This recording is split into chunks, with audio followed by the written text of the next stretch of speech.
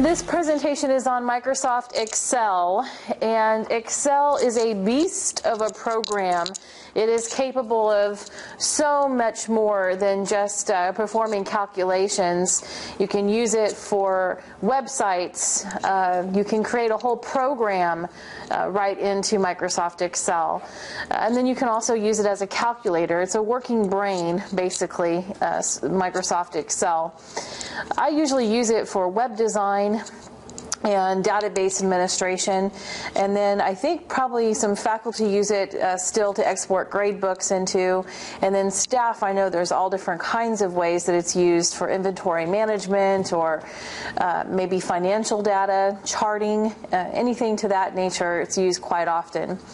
Because I'm not sure what everybody's skill level is, it's hard to come in and do an hour training not knowing if someone has any experience or who has a lot of experience.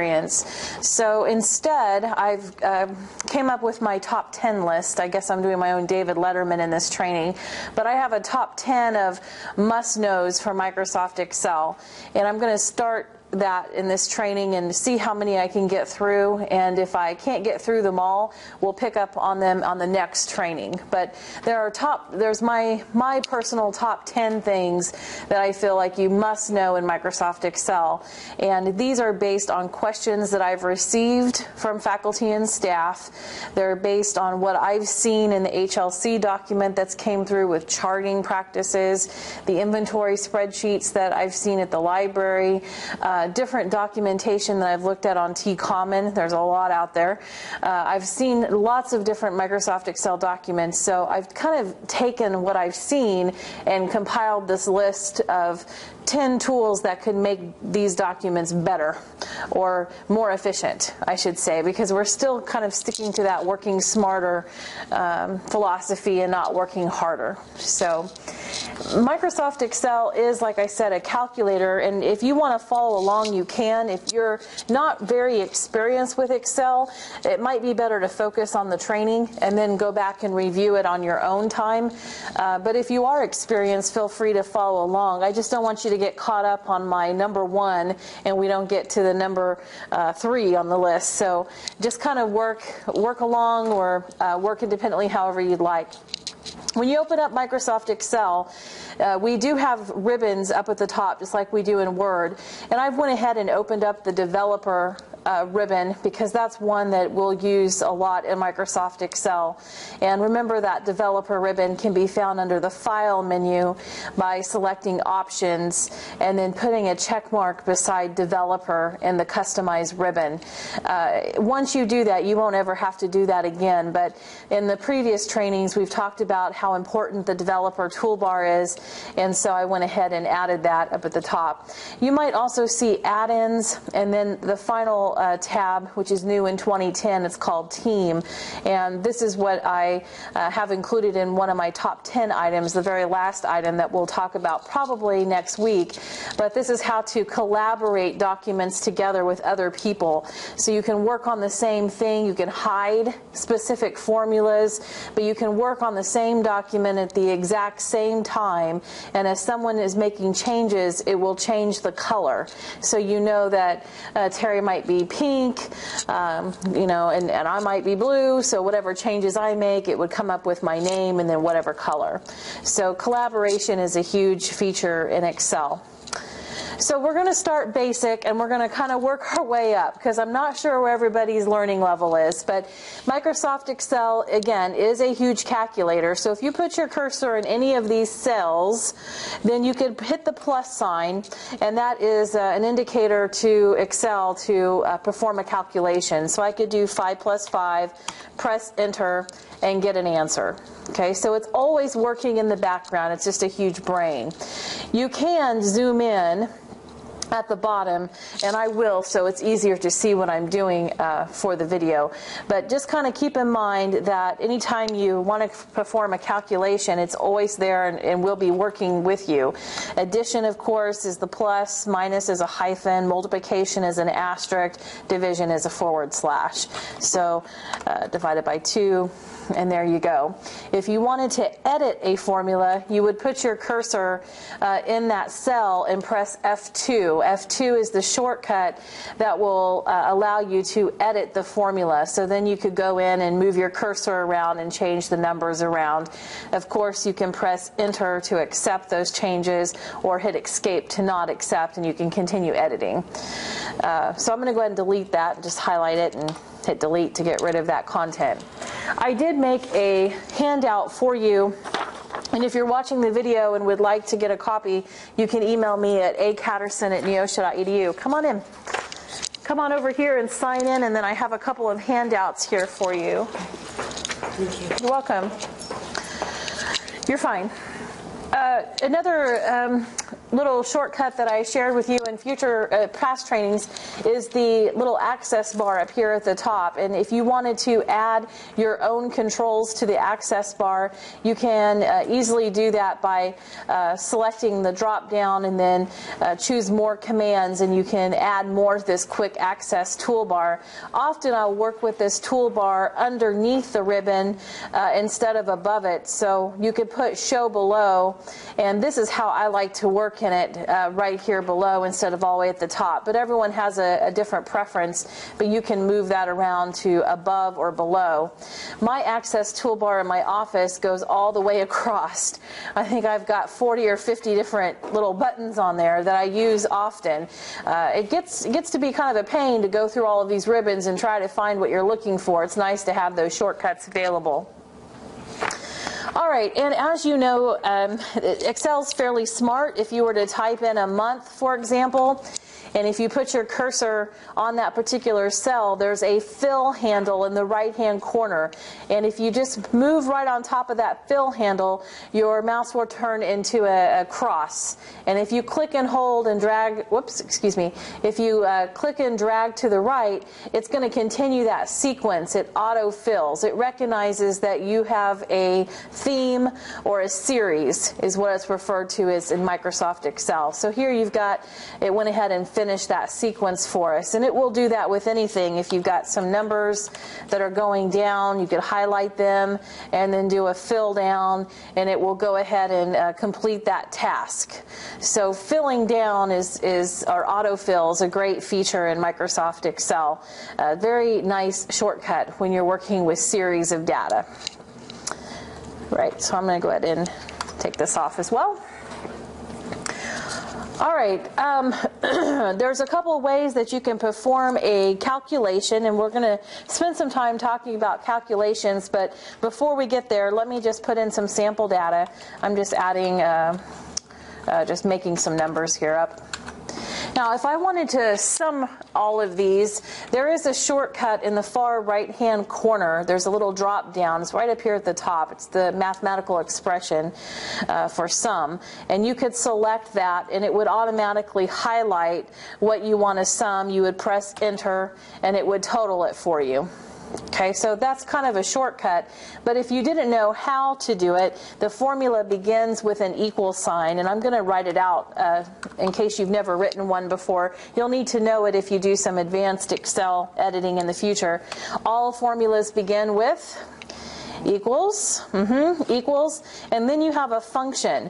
Do you want to sum it? Do you want to find the average? Do you want to min, max? There's count. There's a little over 550,000 functions. It's a lot. It's capable of doing a lot. It will calculate loan interest and bank payments, and there are some medical calculations, medical dosage calculations that it will figure. It has algebra equations in it. It's got calculus built into it. There are tons and tons of functions, and if you wanted to learn all about those functions, you can click more functions, and it would show you an entire library of functions that are available for it.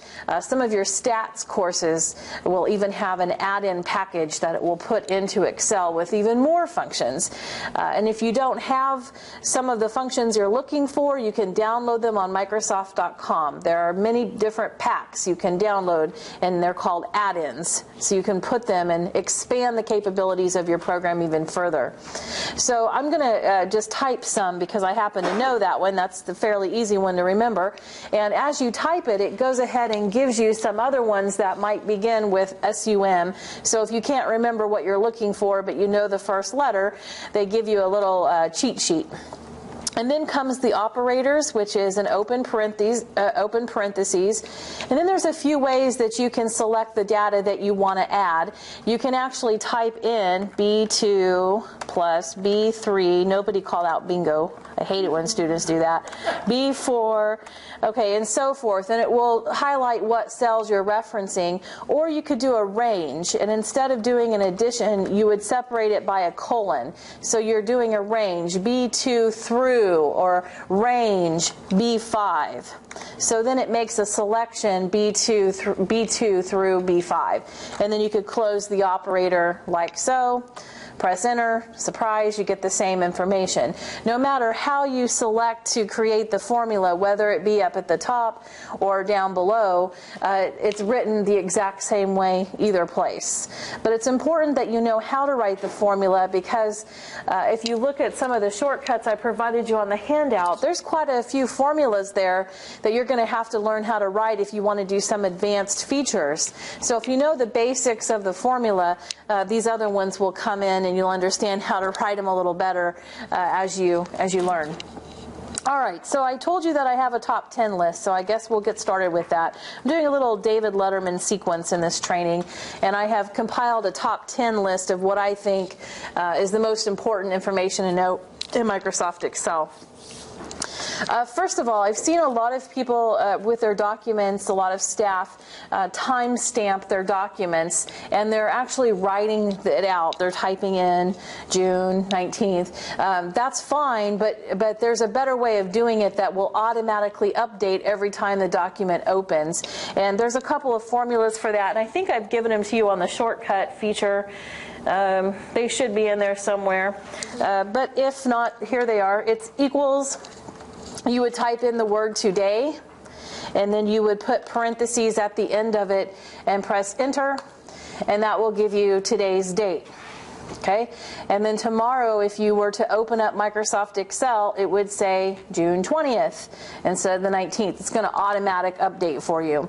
Some of the HLC charts that I've seen, also they had typed in the time and the date that it was made, but there's another function for that. You can do now instead of today and put parentheses around it, and it will date and time it for you. So you get the date and the time stamp. So those are two shortcuts that I think are helpful. A lot of faculty and staff are just typing in the date. You could do it this way, and that way you ensure that it updates automatically. And every time they open it, they're having to type in when it was last revised. You know, that's kind of a pain to have to do. So if you insert it this way, it will automatically update for you. So I think that's probably one of the easier things on my top 10 list. Everything else gets a little more heated as we go. So any questions so far about top 10 list? Does it show your creation date, though, if you wanted to know when it was originally done? Well, you would, well, sure. Under properties, you could always find out when it was created. You can see that it was created at 1:52 today. Okay. This document was. But if you wanted to put on the document itself when it was created, then you would want to type it so it doesn't update. Right. Yep. All right, so I'm going to take these off, and we're going to move along to my number 2. And for this, I have a sample data file that I'm going to use because I needed to have something to show data in here, and I've made just a really simple Moz cards and gifts. Isn't it cute? Thought you would appreciate that. If you have some very confidential information in here and you do not want to share it, you can tell it to hide rows and columns. So when you print, certain information won't be printed. If you had salary information or employee IDs or something that's confidential that you didn't want to share, you could do that just by hiding rows and columns. So if I wanted to hide, let's say, the gift wrap row, I would select it by clicking on this number 7, and that highlights the entire row. And then I want to hide it, which is just right click and select hide, and that will hide it, and you'll see it goes from 6 to 8. Okay, so then when I print it, that one row will not display. And that can be very effective. I've had several questions about this even in this past week about how to print an Excel document without certain information on it. So that's the best way to do it. When you're ready to go back to the document, you want to highlight the row above it and the row underneath it, right click again and just choose unhide. That will put it back. Okay? You can do the same thing with columns. If you want to hide all of these columns at the top, you just highlight them, select hide. It's hidden. You can right click and choose unhide most of the time. Right click and choose, and that's another thing too. Do you see this little gray box up here? If you select that gray box one time, it selects your entire document for you. So didn't know if you knew that, but that's a great resource. Control Z is a shortcut as well. That's undo. That's your best friend. So do not print allows you to hide and unhide rows, which I think is exceptional.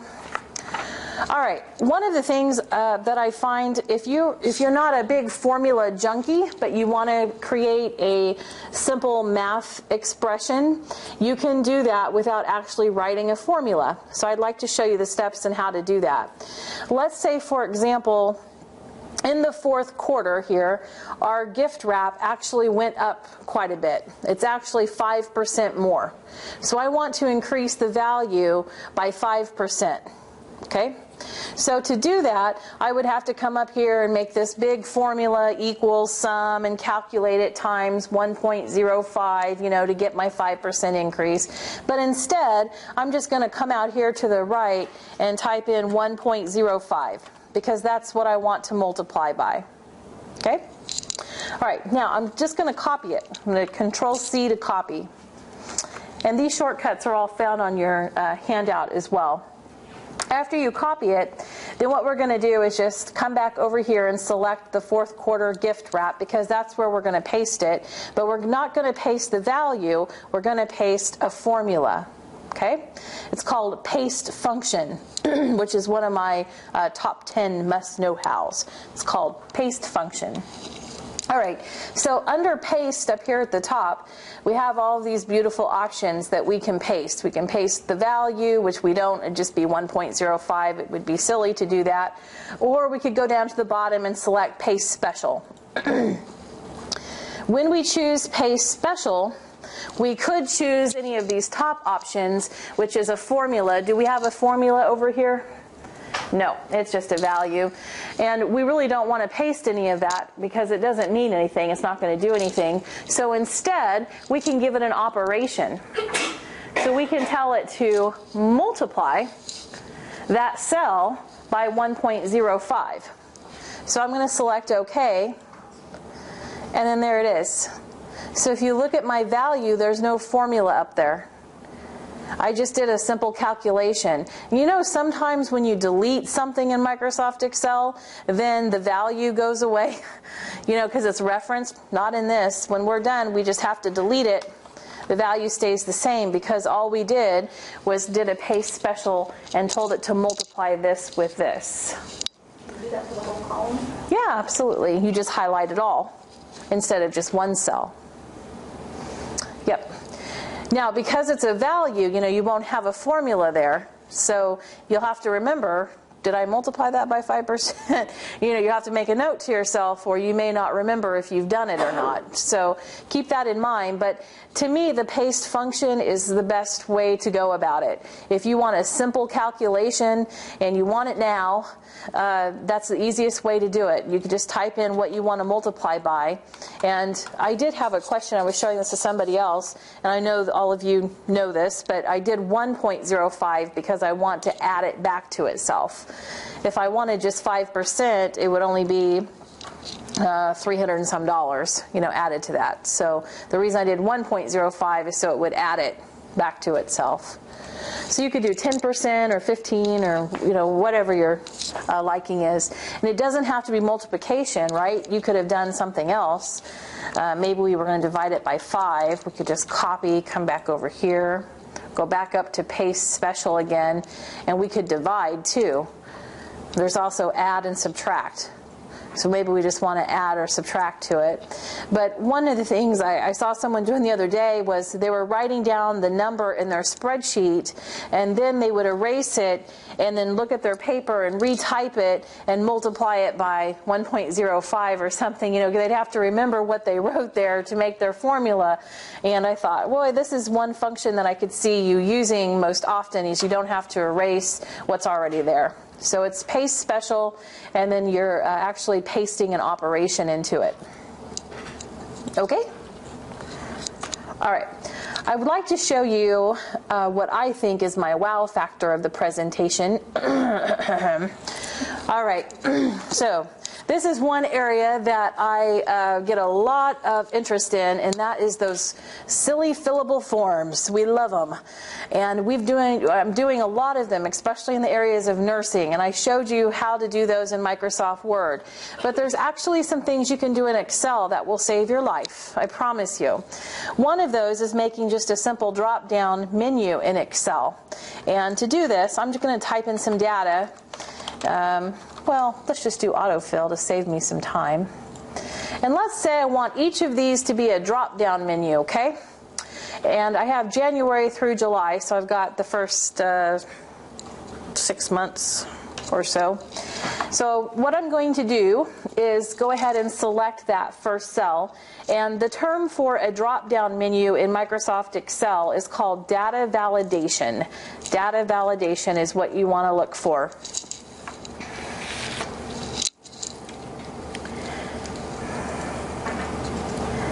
Okay, data validation is found under the Data tab up at the top on the ribbon. And it's towards the, kind of towards the end section. It's called Data Validation down here. And I'm going to go ahead and select it one time, and then I have some options. And I've got some criteria here. For a drop-down, you always want to select List. Okay? For a drop-down menu. Everyone knows when I'm referring to a drop-down, it's this is a drop-down menu right here where I'm clicking and then I have some items to choose from. That's what we're making. So I'm going to select List, and then it asks me what the source is. So I'm going to select this little indicator right here, and it says highlight what you want to include in this list. So I'm going to select it, all of my headings, and then I will select it again. And then you can give it an input message, which I love to toy with people with this. If you have faculty under you, you'll love this. You can put in a title like, click here to select one. And then if they don't select one, if they choose to skip it, you can give them an error, a little warning. That's my favorite part. You can give them a stop or a warning. Sometimes I'd like the warning the best. There's information. We'll choose warning. And then I'd like to put in my own message. Hello? Did you not see my directives? Something silly. And then you choose OK, and then look what happens. Here's my wow factor. See that? I'm going to zoom in. Now, instead of having each of these listed out, I could get rid of all these, right? And I could just have a nice little drop down that they could choose from. So that happened in April, or that happened in June. Nice.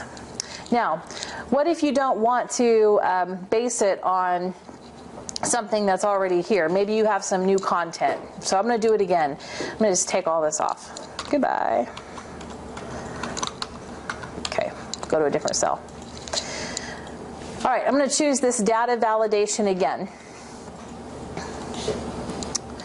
And I still want to choose a list because I'm working with drop-downs. Next week we'll work with some of these other features, but just for today, I won't wow you too much. We'll stick with list. And then I don't have anything in my document, so I'm going to type in my own list. And I can do that right under the Source tab. So maybe this is going to be choosing a department for the college. So I'm going to type in Online Campus, and then you separate them with a comma and a space. So comma space, and then maybe Ottawa, online space, and Chanute, online space, Independence, that it? Is there more? That's enough. Okay, that's good. Okay, so I can make the same input message. I could put a title and an input message here, or a little error if I wanted to, and then select OK. And then I have the same drop down, but I built it custom. I didn't have any other text there. Do you see how that could be used? Think about the space you could save in your Excel document by doing that. You don't have to get those columns and rows lined up just perfectly with a drop down. You could throw it anywhere. There's no organization that really matters. Now, the best thing about having a valid validation is this. I'm going to do it one more time. Actually, maybe even a couple more times. We'll see. This is a true document that came through the other day for nursing. They wanted a list where they could put in 1, 2, they want to rank outcomes and assessments. So here we got 1 through 5. Okay?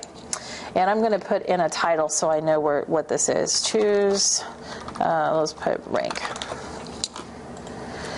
All right, so here we have a list of values. So I'm going to copy this and I'm going to paste it.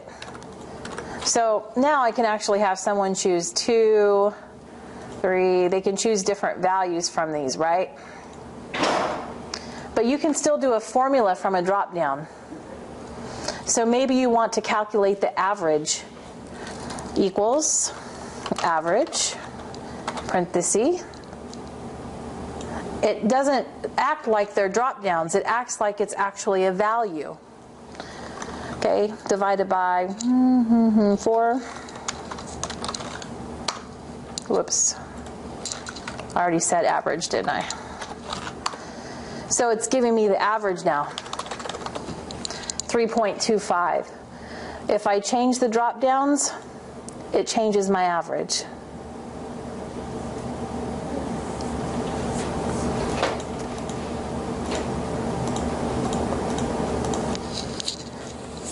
Is that making sense? Clicking? Are you thinking, now how can I do this on my document? And I've got this document, and I need to change it on this one. I hope the wheels are turning a little bit as you think about this. If you remember some of the documents I showed you from the good and the bad examples from last week, think of some of those little drop downs that I showed you. This would be a breeze. You could put in your text over here and then your rank on top. You could actually make a really nice spreadsheet off of this, and it doesn't take a whole lot of time once you build those drop downs in there. Are we good here? You guys, I'm just blowing you away, I guess. Okay. Referring back to this handout, I just wanted to take a little break here and show you the rest of these formulas. On the left-hand side, I have categorized them into the categories that you would find them under Excel. And these are just some sample formulas that I think you would use the most often. But they start at conditional. There's a lookup, date, time, financial, statistical, math, counting, conversion, and text. And all of these formulas, I went ahead and typed them out of my head, so I hope they all work. I didn't actually go through and test them all. But if you ever see an A2 or a B2, I just type that in. It could be any cell. You would put in your own information there, but that's just to show you that that's where the cell would go that you are converting.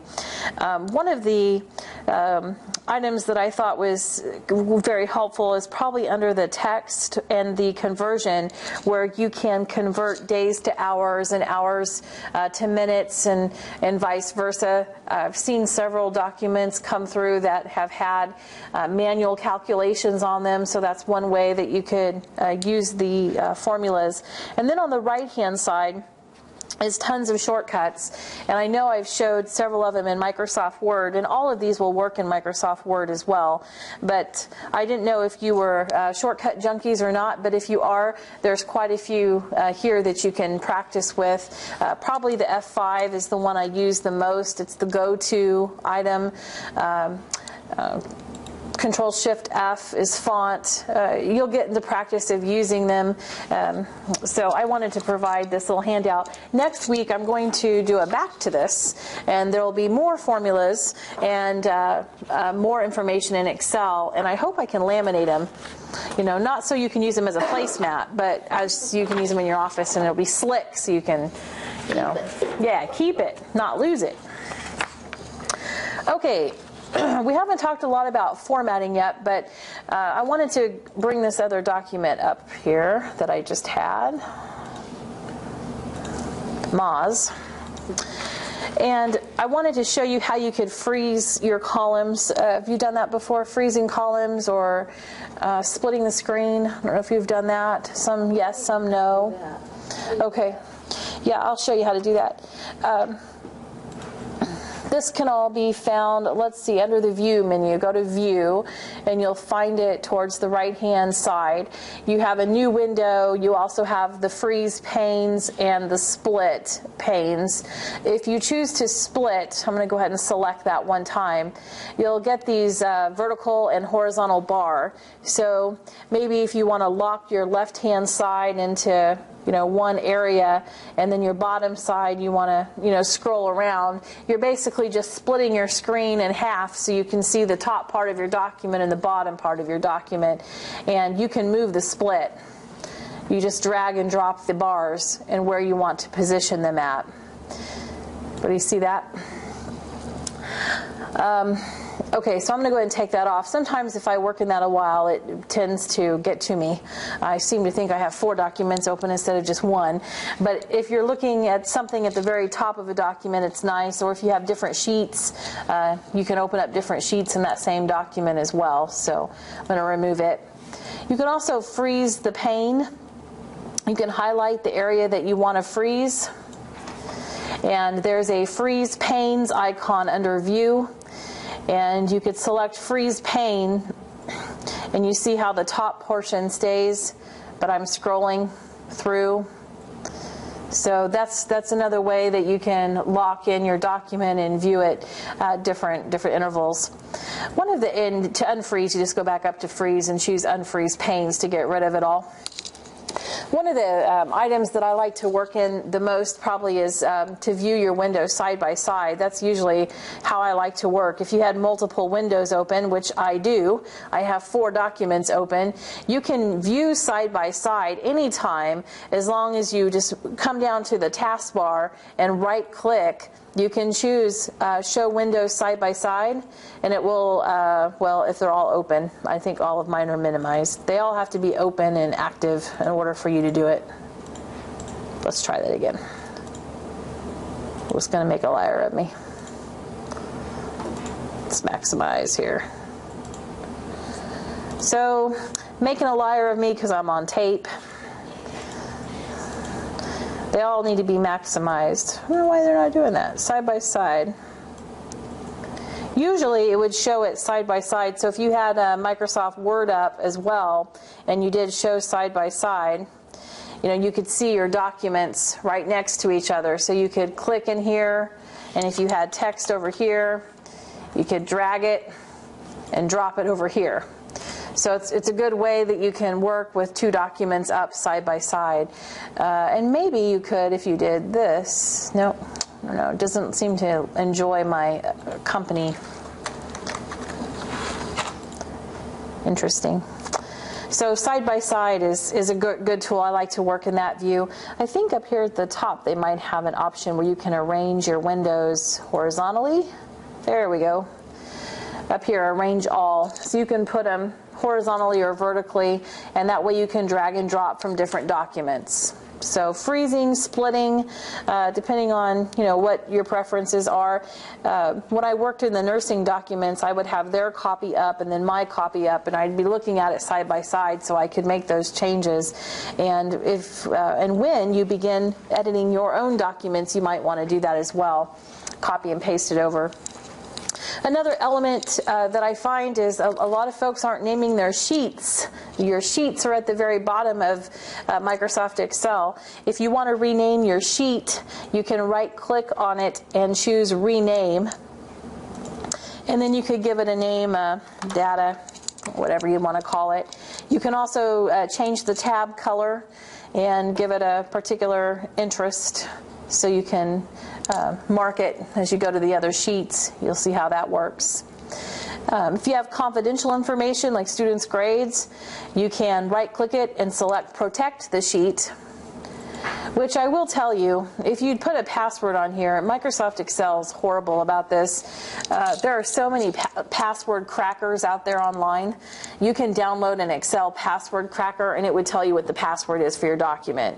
It's unbelievable. There's so many out there that are free that you can download to do. It really doesn't help your document too much in Excel. But you can protect your document, just not this way. I wouldn't recommend doing it this way. I'll show you how to protect it here in a minute. But if you were to put a password in here, the next time you opened it, it would ask you for that password. If you don't remember it, you're in trouble because there is no hint. There's no email that it's going to send you to reset it. You're just out. It's just delete and start over. So not probably the best option unless you write it down or use something that you're going to know. Okay, so there's just some general information there. Okay, let's go ahead, while we're talking about protecting and hiding your formulas, let's go ahead and do that. I'm going to go ahead and select my formulas. And if you're not sure what has a formula and what doesn't have a formula, or if you want to select all of your formulas, one way to do that is when you print, you can show all the formulas and not the values. You could do that.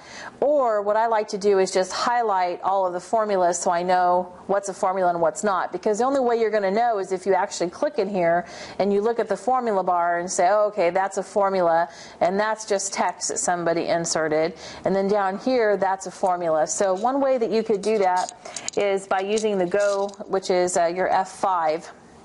If you click on F5 on your keyboard, or I think it might be Control G, but F5 is the shortcut that I like to use.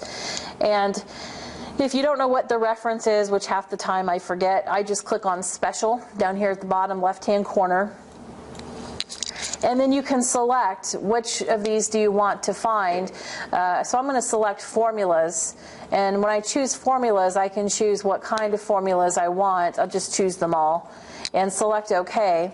And it highlights for me everything that's a formula. Everything that's not a formula, it doesn't highlight. So we've got some highlighting going on. I know that all of this is a formula and then my bottom row is highlighted.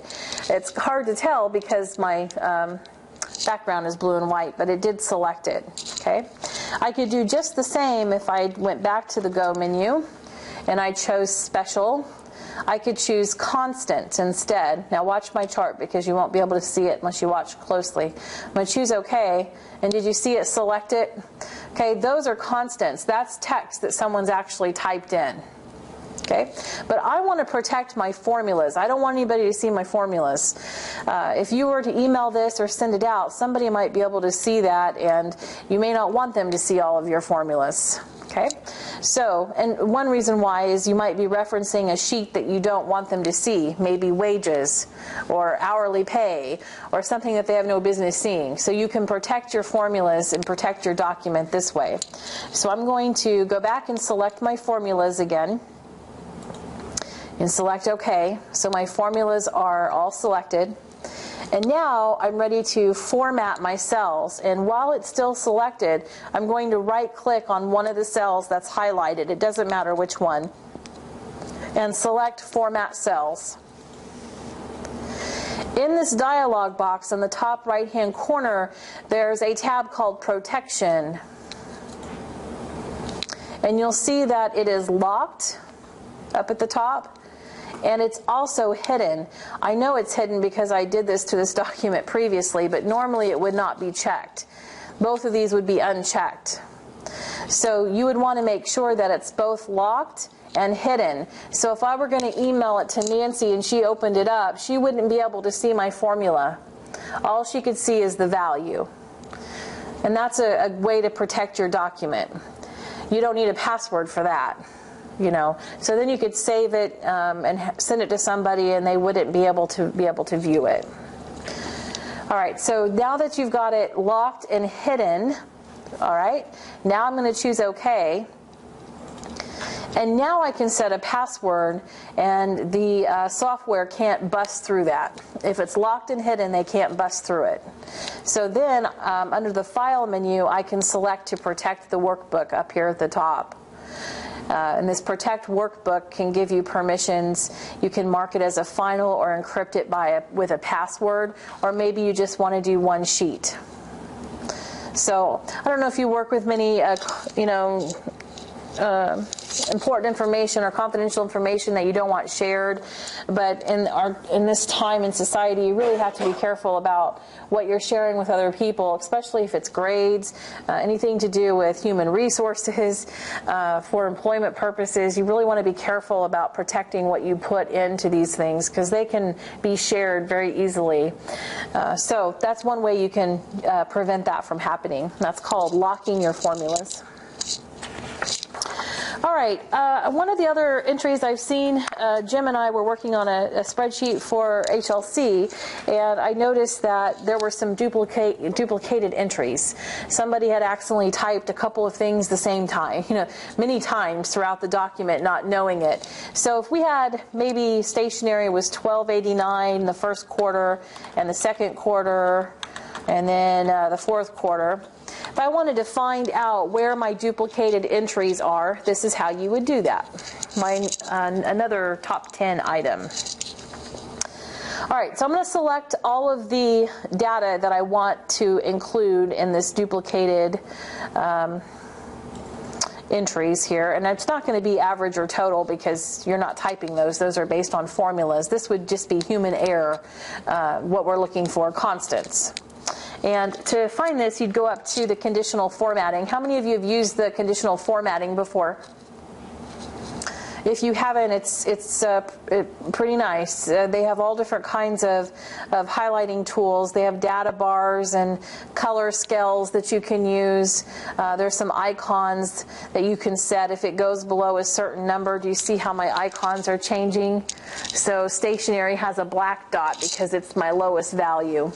The green has green because it's the best, it's the wealthiest. So those little data sets are just visual aids that can help look at your data, and you can instantly see if your data is in good standing or maybe not so good standing. It's a way you can sort through it. Not just icons, but they have color scales too. See what happens when I choose a color scale. You'll see that some are red, white and blue displays different shades depending on the values. Red is good, blue not so good. They have some data bars in here as well. Then they have top and bottom rules, and then the top one is just regular highlight. So if you want to highlight some cells, you can see at the very bottom there's one called duplicate values. So if you select that and choose OK, it's going to highlight all of the cells that are duplicated. So you can see if that was really a mistake, or was that really the correct amount. So it kind of calls it out for you and lets you to see what those duplicated amounts are. Questions so far? And these are just some things that I think that would help, navigate in Excel and learn how to manage your data a little better than maybe some of you have done in the past, or maybe be working smarter. If there's other things that you want to know, send me an email. I'll be happy to address them in the next training by far. A couple of smaller things, smaller tips that you might not be familiar with is the best fit. And anytime you have contents within a cell, if you want to best fit it and fit the contents, you can double click in between each of your columns. If you just double click one time, it'll best fit. It'll resize the column to fit the text. So that's kind of a fun one to do that doesn't take very much time, and you can get the right dimensions. Another thing you can do is select the entire document with the gray box on the left, and then double click in between one of the columns and it does the whole thing. So you don't have to do every single column. You can just do the whole Excel workbook at one time. What did you click on when you had the whole thing highlighted? Yeah, that's this little gray box right to the left of A, and then just move your cursor in between one of the columns. It doesn't matter which one because they're all highlighted. And then if you double click between them and have that cross arrow, it will do the entire workbook. It'll best fit every column to fit.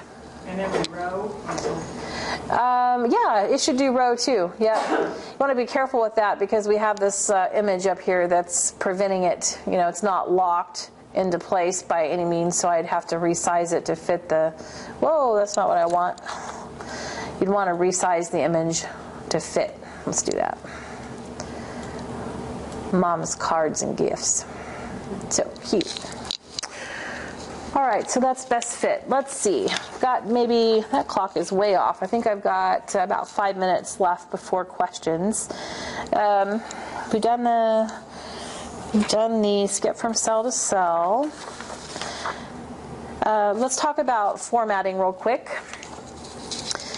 If you notice that this has a formatting applied to it. I didn't do that. I just chose pre-formatted formatting, but I'm going to show you here. I'm going to copy this and I'm going to paste special. I just want the values. Anytime you want to do that, if you just use paste special, if you move your mouse over these paste special, it'll show you what it looks like with the formatting or with just text only or with the formulas. There's several ways you can paste it, and if you're not sure, if you just move your mouse over it, it'll show you what it would look like if you were to paste it that way. So just FYI on that. So I'm going to choose this option and I'll go ahead and best fit. It's not very pretty, but it's got my data in it, and that's all that's really important is I've got the data in here.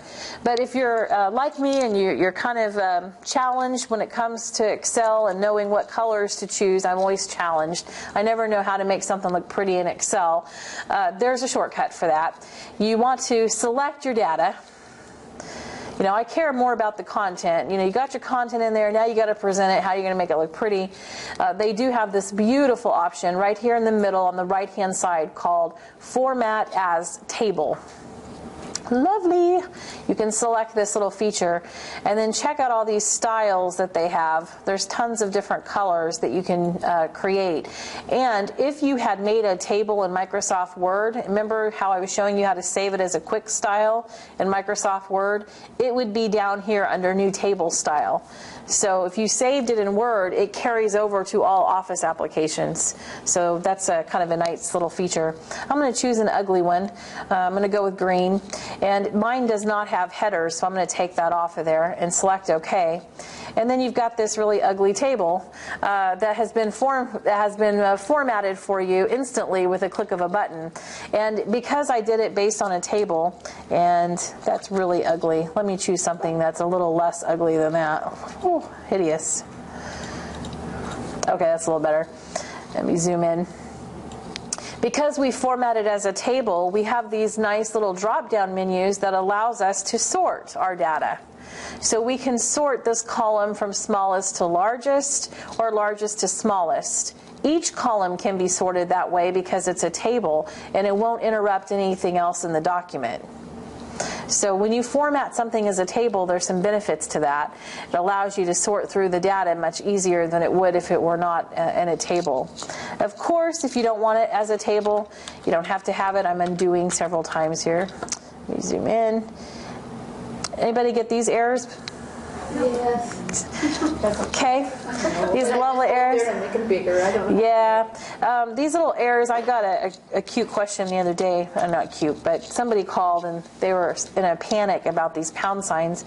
And I showed them. I said, well, you know, that's a really tough error you got there. You must have did a massive calculation. And the problem is when this happens, there's just not enough room in the cell for everything to display. So, you know, that's where that best fit can come in handy. And I just click up here, select it all, double click, voila, there it is, like magic. You're just best fitting it so the contents fit within the cells. But instead of formatting it as a table, if you didn't want to do that, they do have some other options under the home. You can do cell styles. you know, they have some nice styles applied. Or you can do the conditional formatting as well. You could do the icons if you wanted.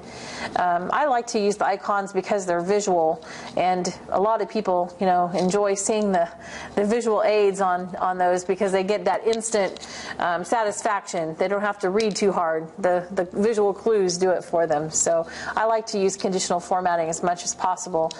Or if you want to select non-adjacent cells that aren't I keep doing Control minus, and that's not a shortcut anymore in 2010. Control plus and Control minus used to be zoom in, zoom out, and they took that shortcut out of 2010. It drives me nuts. I'm constantly doing Control minus, and it wants to delete a row and add a row. Like, that's not what I want. But if you wanted to do alternate rows, that's also very nice. You can select row 1, and if you want to click on row 3, what happens? The first row becomes deselected. So if you want to do non-adjacent cells, you have to hold the Control key down, select row 3, and then row 5.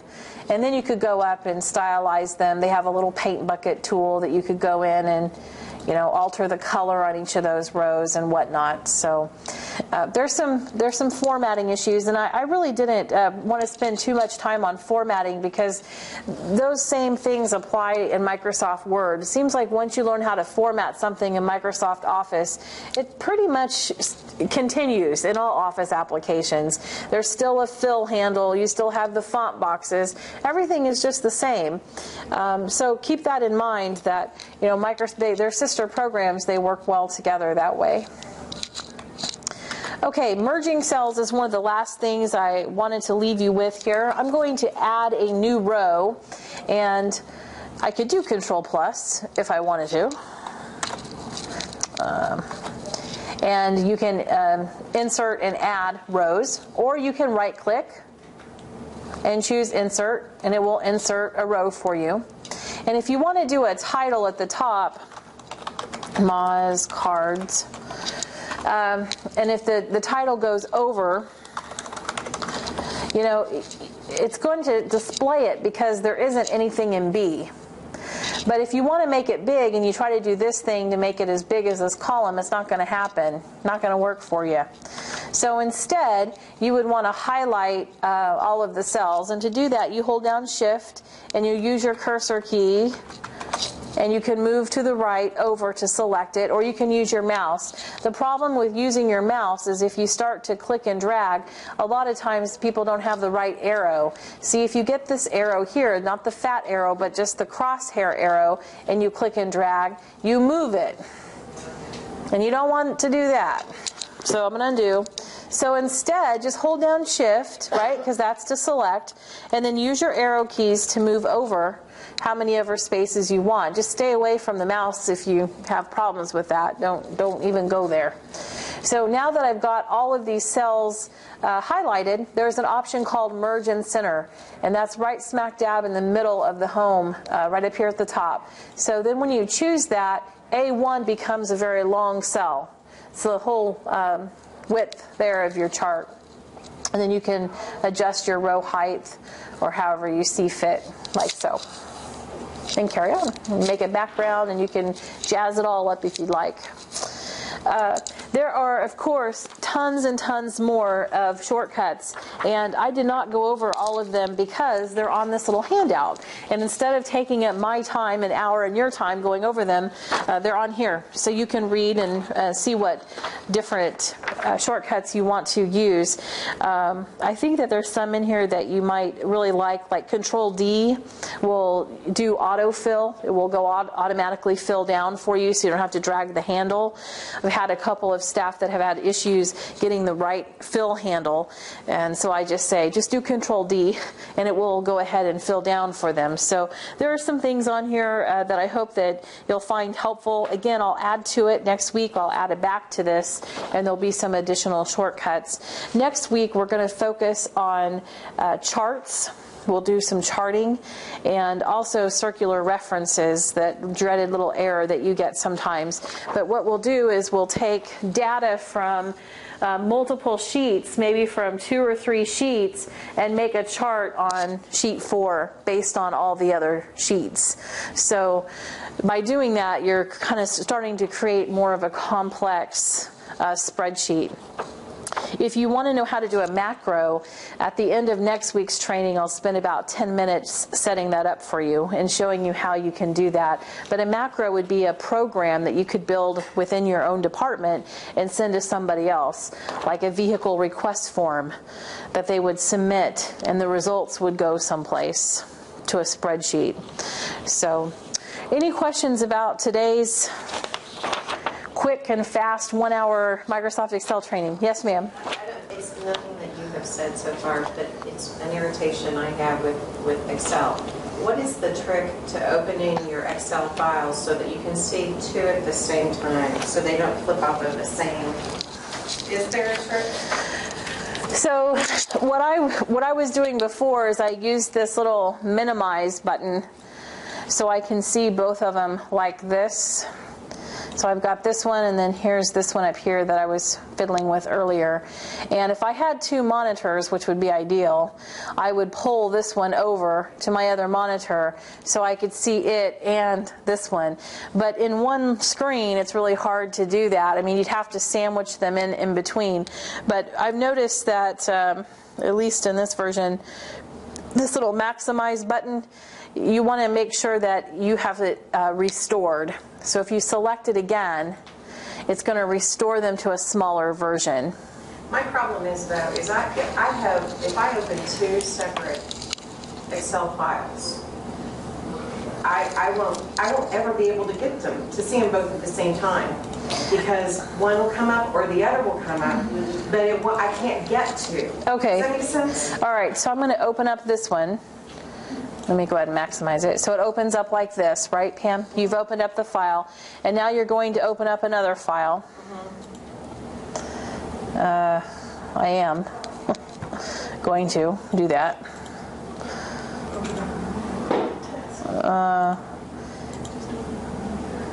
Yeah, I'll just do a new one. Thank you for that. Sometimes you have to shout to get it through my thick skull.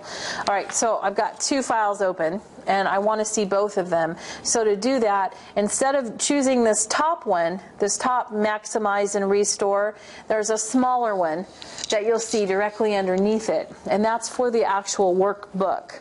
So if you choose that middle option, which is restore, you'll see how now you have a title bar that you can drag it, and I can see this back one.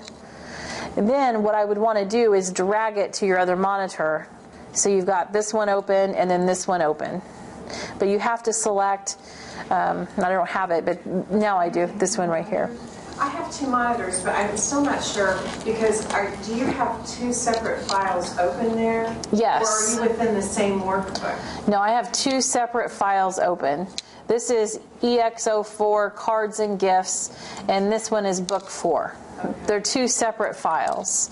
And if they're maximized like this, you can't see them unless you come down to the bottom and click on it, and then you can see the thumbnails. You could do that. But if you want to see them as a workbook within Microsoft Excel, you have to choose this option right up here. It's right underneath the close. It's called Restore Window. It's not the top one, but it's the one right underneath it. And if you choose that, then you can see how they fit. And because I've already rearranged mine, yours will probably look more like that. You know, you're not going to see it very easily. You're going to have to click on it and drag it and reposition it. But if you have 2 monitors, I would just drag one off to the other side and keep one on the other monitor. Couldn't you also do that split screen thing you were talking about? No, the array. You could do the arrange. The split is going to split one document. Oh, okay. So the arrange, whatever it was. Yeah, you could do arrange. You could choose view, but that will only do it on one monitor. Yeah, right. So she could choose arrange all and choose which way she wants to arrange it. So vertical, horizontal. So here you've got side by side. You could do it that way. But they still have to be restored before you can do that. They can't be maximized or it won't work correctly. So, does that help, Pam? Yes. You have to give it a try on your end and see what you come up with. Any other questions for me? Yes. It's not a question, it's more of a what's your opinion. I usually change, every time you were pressing enter, it goes down to the next cell. I don't like that because I'm going that way. Yeah. And so I always turn that off in advance, options in advance. Yeah, you could do that. And then I also turn on there at the very bottom, I also turn on the transition navigation key so that your page up, your page down, and your homework. Yeah, you could do that. Well, I tell you why. You don't have to press enter. You could press control enter and it would stay on the same line. And that's kind of what I see a lot of Excel users use is the control enter, because it's the same thing as choosing the green check mark up at the top. Control enter is the same thing as selecting that green check mark. So if you're typing text in, you can do control enter. And as far as going backwards, tab goes forwards, shift tab goes backwards, and that's kind of the shortcuts. But yeah, you could go up to options and customize it. That's why there's options for you, so you can customize it to your preferences.